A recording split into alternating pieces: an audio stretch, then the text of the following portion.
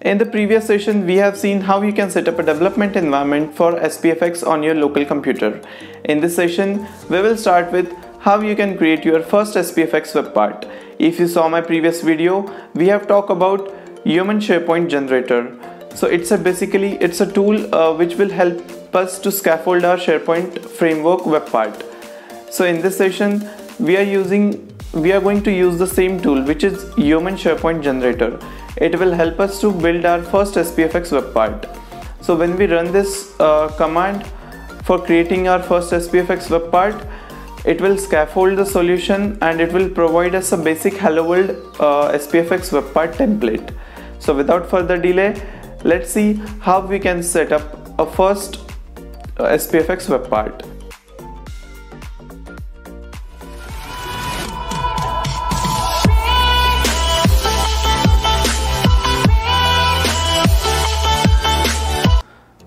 So now I will share my screen and walk you through step-by-step process on how to start with SPFx first Hello World Webpart. So here is our blog. If you navigate here over SharePoint, you can find the third link, which is first Hello World Webpart. So just click on it. You will get landed to this page.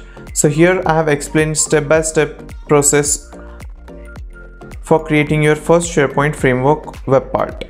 So let's start. So first step is creating a folder in your local computer. So what I did is under E drive, I have created one folder named as SPFx course. So let's do the same. So I am in the E drive. So let me create a new folder, SPFx course. Now just copy this path. Now if you see, I have copied the path. Now the third step is navigating to that folder. So in SPFx, we are going to scaffold our SharePoint framework Webpart. So to scaffold the Webpart, we need to first open the folder solution or the folder path in the command prompt, or we can say in the console. So to open the folder path in the console, just open your command prompt, and if you run it with administrator, it will be better. So just run it with admin. Okay, now you can see I am under C folder right now, C drive. So but we have created the folder under E drive. So you first need to move it to E drive. So to move into E drive, just type the E:. Now you can see I am under E folder. Now type CD. So CD stands for change directory, space, and just paste the copied path and hit enter. Now you can see we have navigated to the E drive with our SPFx course folder. Now we are good now. Now if you see, I have written it like how you can navigate to the created folder. So now we are here. Now to create a SPFx Webpart, type the below command to generate the folder structure using human generator. So if you saw my previous video, I have explained you what is human generator. Now in this step, we are going to create a SPFx Webpart sample template using human generator. So you just need to use this command yo@Microsoft/SharePoint.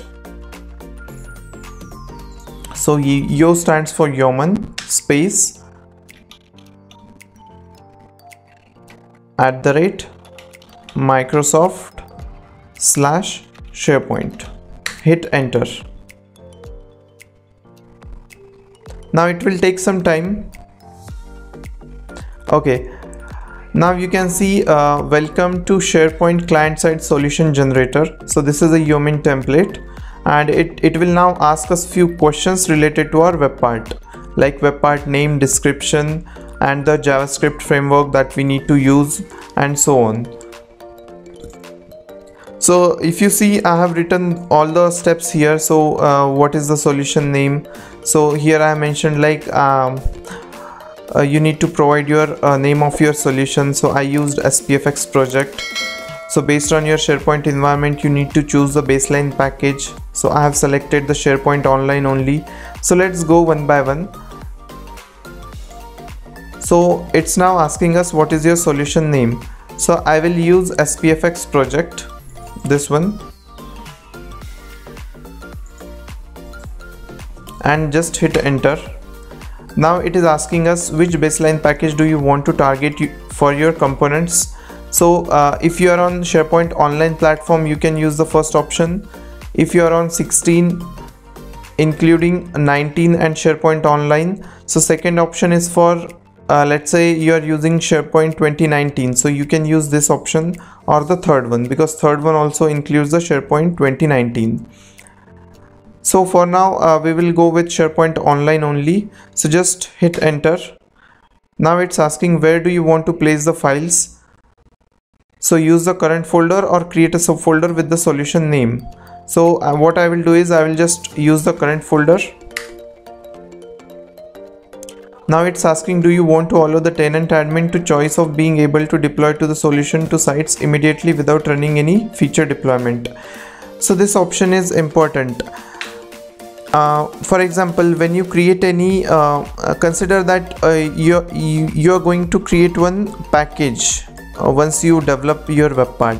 So now the process will be like, you will deploy that package to the app catalog, and do you want admin to directly make that app available to all sites without activating any feature deployment or anything. So it would be better if you just put yes, because what that will do is like once you create the web part and deploy it, it will be available under all site collections, and you do not need to manually add that app and all those things. You just need to add that app by using add an app option available into your site collection. So for now I will just type Y and hit enter. Then it will ask, will the component in the solution require permission to access the APIs. So as a beginner level you do not need to worry about this option. So for now I will just put Y and hit enter. Now it's asking me which type of client-side component you want to create. So for now it's showing me the only web part option, but you will get web part extension option as well. So just choose the web part, because we are going to see the extension in our upcoming videos. So for now just use the web part option. Now it's asking me what is your web part name. So I'll put like, let me see what I have written here.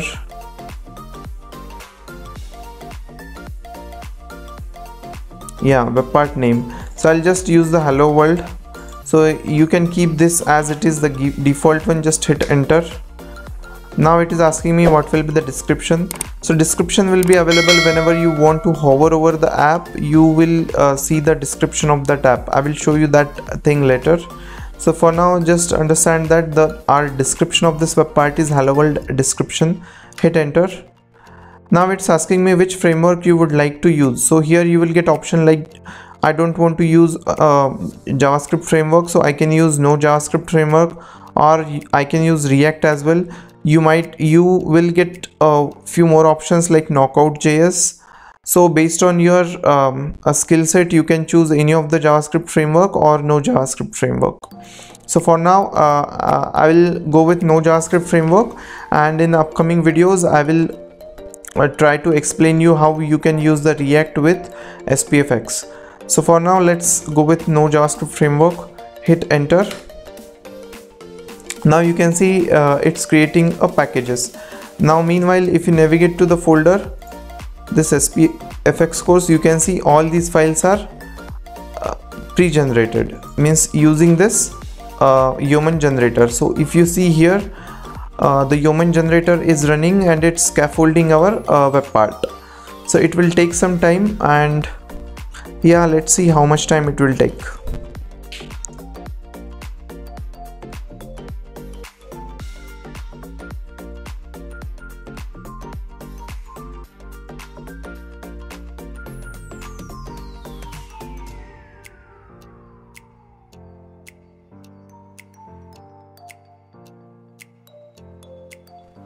Okay, finally this is completed, and you can see we have received the message like, congratulations, solution is created, run gulp serve to play with it. So before knowing about gulp serve, you can see that the message like added 1774 packages from 1054 contributors. So this means that the SPFx Webpart sample template is now created using Yeoman generator, and it's like you might get some warnings or some kind of vulnerabilities, but for now you can ignore them. What we just need is like we should see this kind of message saying congratulations, it's created. So now if you see here under folder, you can see all the folders are now created. So basically this folder will be having a huge size. So based on this, only this folder, which is node modules, this only consumes lot of memory, and rest of the files are quite small in size. So in the next video we are going to see about what these files are and what is the function of each and every file, and how they will help us in building the SPFx Webpart. So for now let's just see how the Webpart is generated, how we can visually see the Webpart in SharePoint. So there is a concept of local workbench which we are going to see in next video.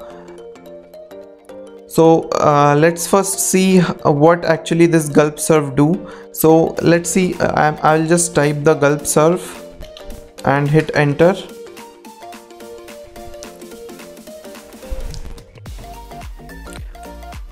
Okay, at this point you can see that that gulp serve has opened my Chrome browser with some localhost saying like it's kind of some workbench, and I've also seen some kind of notification saying your connection is not private. So at this stage you can see that our SPFx Webpart is trying to open some kind of web browser window where it's trying to load some kind of UI. So what you need to do at this point is like you need to click on advanced and you need to click on proceed to localhost. Okay, perfect. Now you can see a kind of SharePoint UI where you can see a ribbon here and some kind of modern page look and feel. So I have mentioned these steps in our blog, like it will give us this kind of information and all. And now you can see I have explained you what actually the gulp serve do is like this will execute a gulp task and start the web server to run the SPFx Webpart. It will open your default browser and loads the localhost 4321 and 5432. So you can see it has opened our 4321. Now you can see that your first Webpart, when you click on the plus button, you can see the hello world Webpart here. So let's see whether we can see it. Yes, I can see that Webpart. And now you can see on the hover of this, I can see some kind of tooltip or the title, which is like hello world description. So this is the same description that we discussed while creating the Webpart. So let me click on this Webpart. Okay, now you can see this Webpart is we can say a sample template Yeoman has provided. We have the option to edit the Webpart, and here you can see the Webpart title, Webpart description, the property pane group field, group name, and the description field. And description field is kind of input box. So if you delete it, you can instantly see the changes being reflected here. So if I type anything like Office 365 notes, you can see it's instantly getting reflected. Now I'll say like SPFx course by Mayuresh Joshi. Okay, now if I close this property pane and just click on save, let me refresh whether it will retain that property or not. Yes, now that property is retaining. So the functionality is simple. it's kind of a workbench is kind of a modern page where we can let me create a separate video on local workbench, where I will discuss what exactly the workbench do and what is the difference between local workbench and SharePoint workbench. So we will see that video in the next. So for now, we are ready with our first SPFx Webpart, where we can configure the property pane, where we can configure the description field, which is being instantly reflected here. And also in the coming videos, I will show you how you can place the apply button here, so that if you don't want whatever changes you are directly doing here, if you don't want those changes instantly being reflected here, then we can have the apply button, so that on the click of apply button, then only your changes will get reflected here. So let's see what else is there. So yeah, I think we are good for this video. Hi all, my name is Mayuresh Joshi from Office365Notes.com. On this blog, I write articles related to Office 365 technologies. If you are an Office 365 developer, I would recommend you to go and check out that blog, and also subscribe to it so that you will get notified for all my upcoming updates. I hope you have liked this video. If so, do not forget to subscribe to our channel to get daily updates related to Office 365 development activities. And finally, thanks for watching. Have a nice day.